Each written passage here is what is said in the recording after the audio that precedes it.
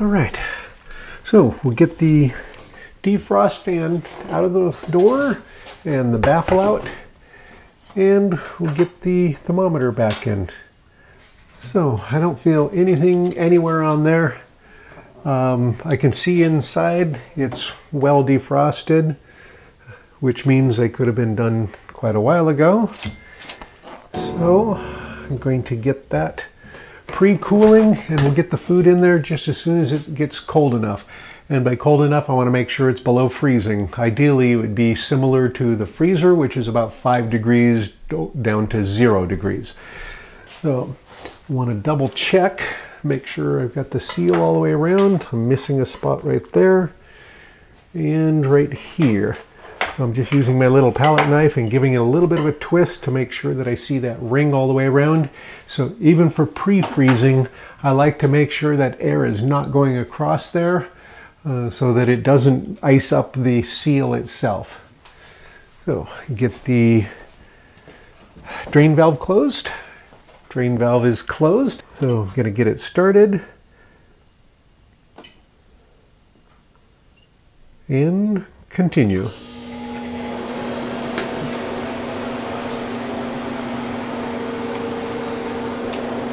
So it's currently 66 degrees, and as soon as that's down to maybe 30, 20, so that it's dropping well, then we'll get the food on the trays and get it in.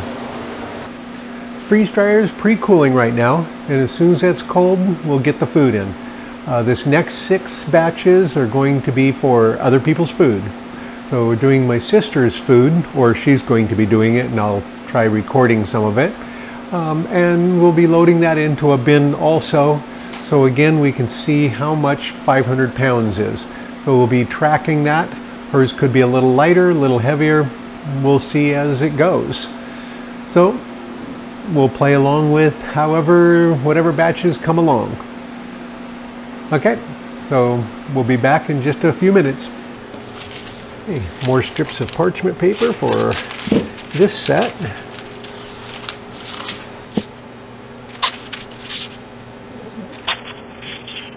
Each one is 17¼ inches.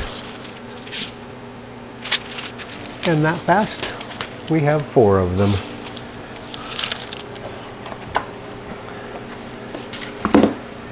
And when they stay nice and clean and it's the same kind of product, I use them more than once.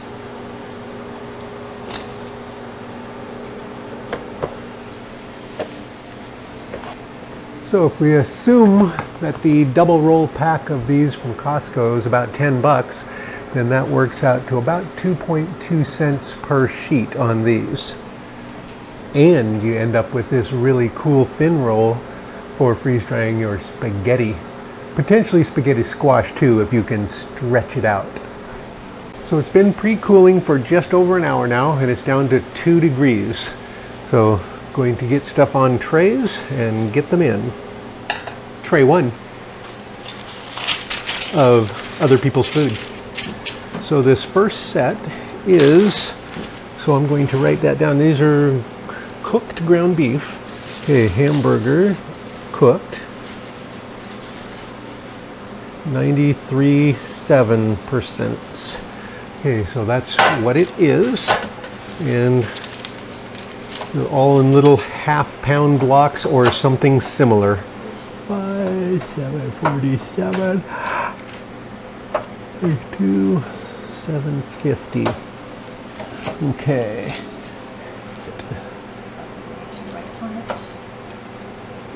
Some of them were too far. Don't eat treats.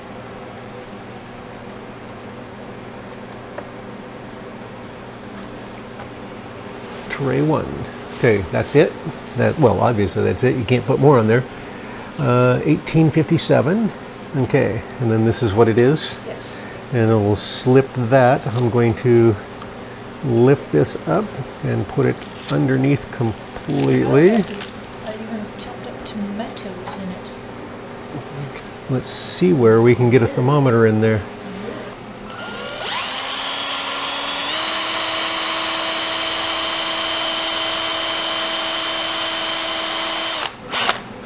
And then the goal is to get the thermometer in there without it shooting through and drilling into my fingers.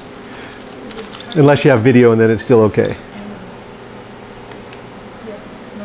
Tray 1, thermometer 1. And tray 2. Nice frozen trays. All right, and the label of what it is. I'll tuck that underneath. We'll probably find it later.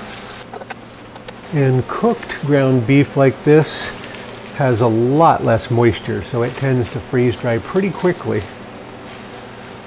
And for those that might be concerned, that's not fat, that's just ice. Not that I would care anyway. Okay, then I'll go kind of over the top of this one and aim for that one. Let's see, I might be able to turn it around a little bit. There we go, and get that angle.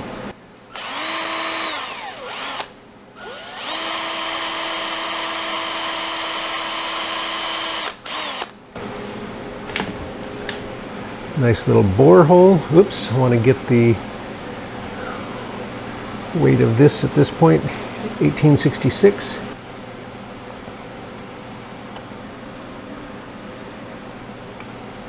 And tray 3.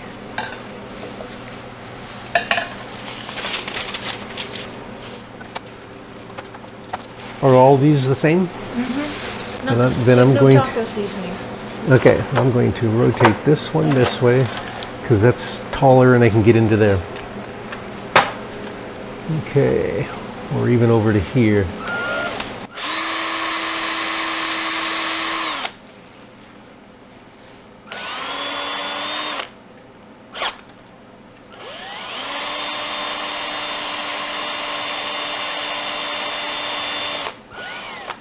See if that's deep enough. Okay, 1857. I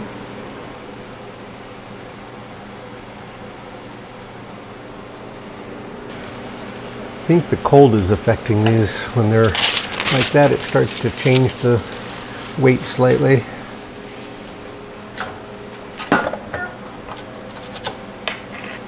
So these are without? Yes. They're just regular yeah.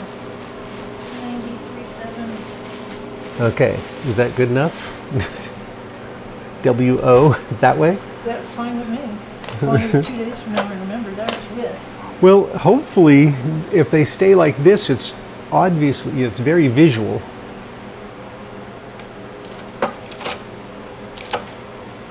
Okay.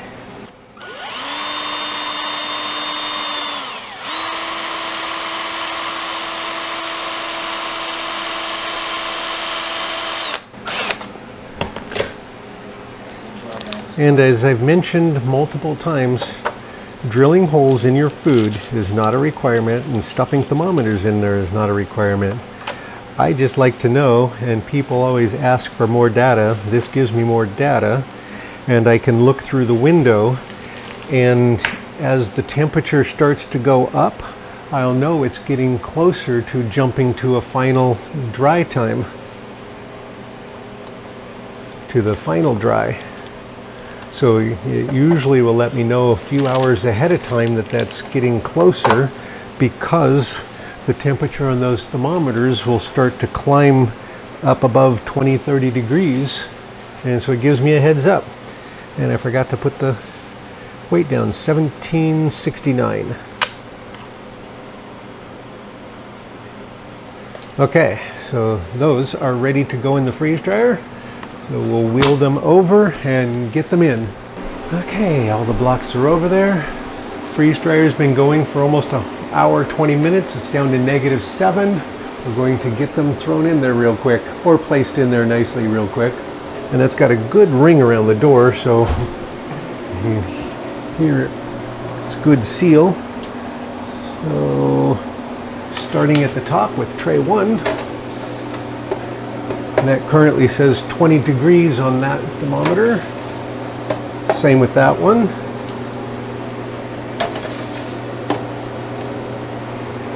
Okay. Okay, so they're all showing about 20 degrees right now. Want to make sure I get that seal ring all the way around again, and I do. Okay, the seal's all the way around. The first batch of other people's food is in there. So that is cooked hamburger or ground beef with spices and without, just different things. It should actually freeze dry pretty quickly. The cooked things like this tend to go very fast. So we'll be back in a day or two and it'll be done. The hamburgers had almost an extra 4¼ hours for timing. So it was going to be finished when it wasn't going to be down here, so added a bunch of time, about 4¼ hours, and it still has about a ½ hour left. So right now it would be about 4 hours if I jump through 15 minutes of it. So we're gonna skip the last of the time, weigh it, put it back in, and see if it was already dry. I suspect it should be dry. The temperatures are up real nice, the pressures are down real low, and it had extra 4 hours. So it had a total of about 15 hours of final dry time. So a lot of time with the heaters on and drying. So it should be dry already, but we'll get out, weigh it, and check it, make sure that it's dry. Trust but verify. Okay, so arrow past the last of it. And open the drain valve.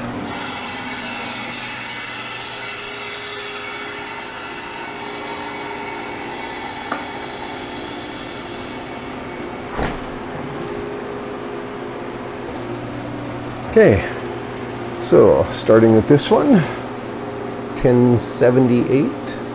Okay. And 2, 1135.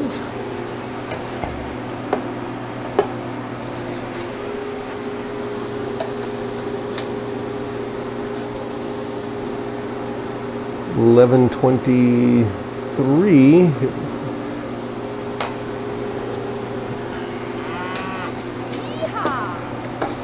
and $10.78. Okay, yeah, I suspect these are all very, very dry. And it's such a low-fat ground beef that it doesn't seem to have put any greases or anything on the plastic shield. Because usually with ground beef or anything that has what we consider a lot of fat, which is not very much, then we cover it with paper towel pieces before we put it in. But it's been a while since we've done any. Forgot that on here and got away with it because it's just such low fat. Okay, going back up.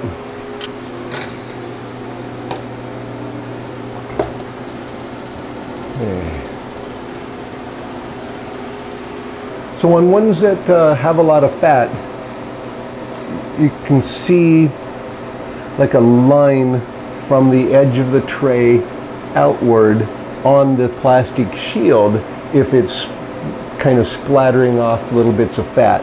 That's why we'll cover them with a paper towel. But these are so lean, there isn't anything on here, so we got away with it.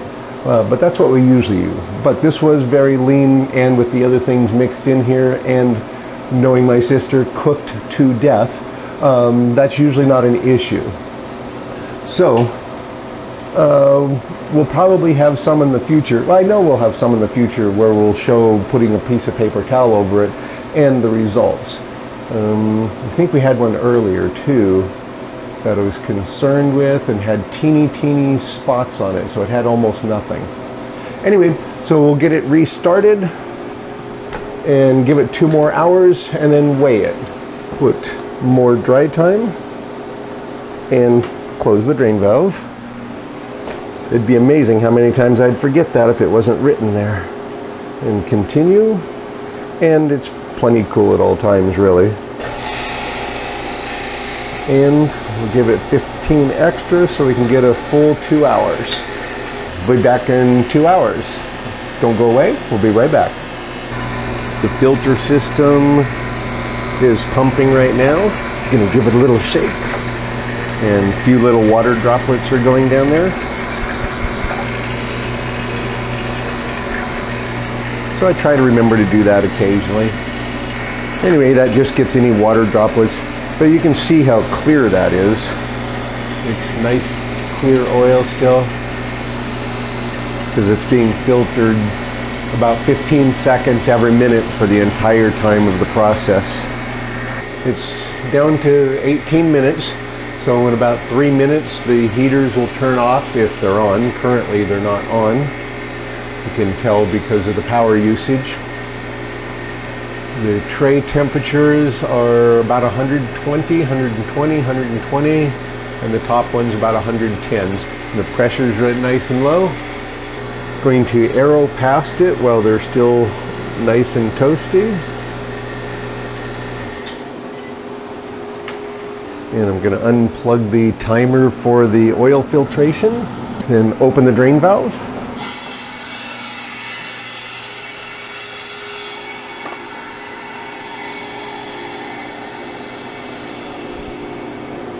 And check the weights. Okay, I'm going to start with down at the bottom with tray 1. And 1078, no change. I'm not terribly surprised there's no change. It had an extra almost 5 hours, so it's had lots and lots of dry time. Tray 2, and no change on that. Tray 3.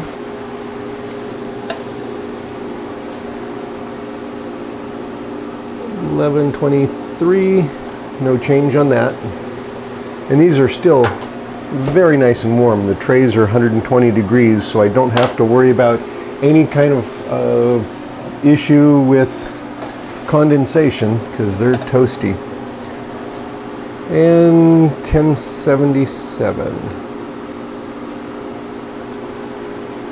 And bouncing up. So maybe a fraction of a gram, maybe just a difference on where the scale is setting. They are all good. I'm going to press no defrost. Make it so much quieter in here. I'm going to pull the thermometer out from underneath, the one stuck in the ice, and get the defrost fan in place.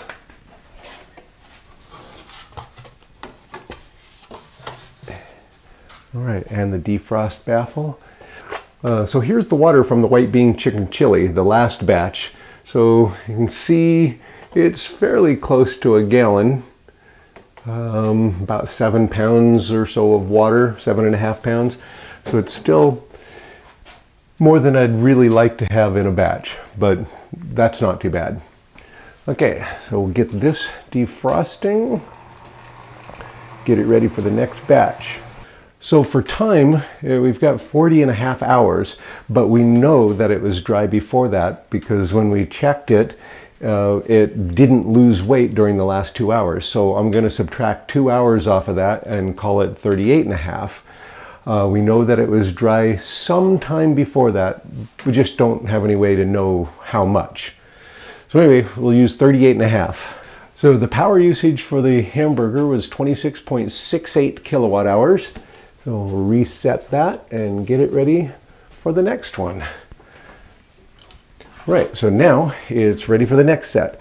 The 3.5 watts is what the electronics of the harvest right is using right now. So that's the minimum as long as it's plugged in and turned on with the display and everything. The cooked hamburger is finished. Now we'll get the gross weights, or we'll get all the weights and calculate out per pound. And then she'll be bagging them in portions that make more sense to her. Then we will be putting them in a bin so that we can still track them and show the whole 500 pounds before she carts them away. So we'll get the weights and then get them bagging. Tray 1, get the thermometers out and get the current weights. Okay, so 1068, tray 2, 1125, tray 3, 1113.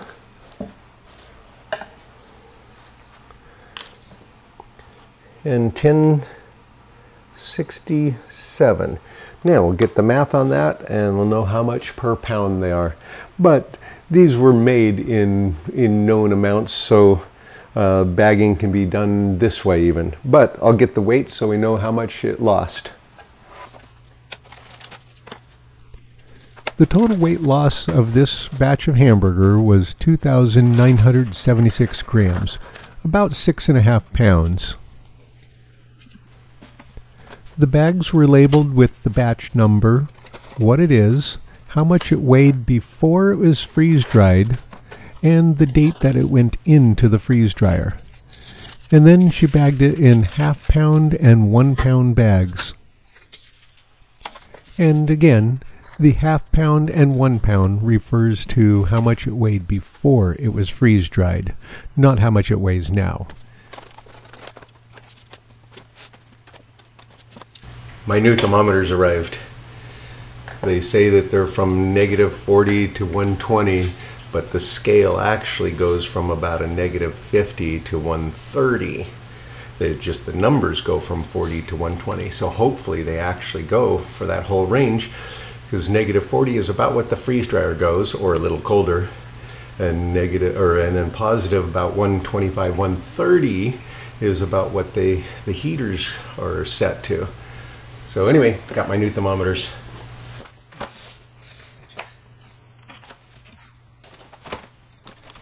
After all the bags are filled, she added a 300 cc oxygen absorber to each one, and then heat sealed them close to the top, making sure that they're well sealed.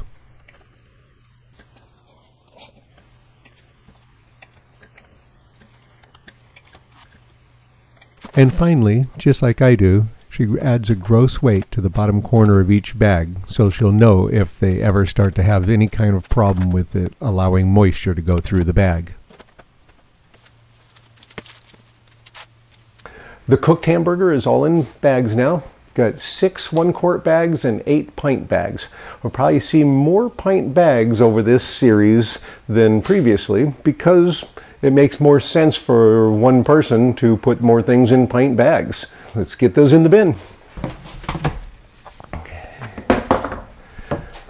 So, I've got a nice big empty bin to put 6 batches in. Yeah, so let's just get those all laid down in there.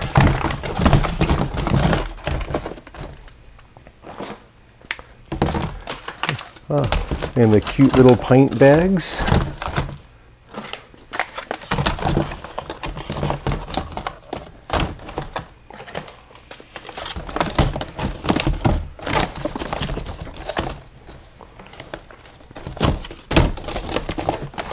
Okay, so that's set, and now let's go get the time and power usage, and then we'll get that reset for the next batch as soon as it's finished defrosting.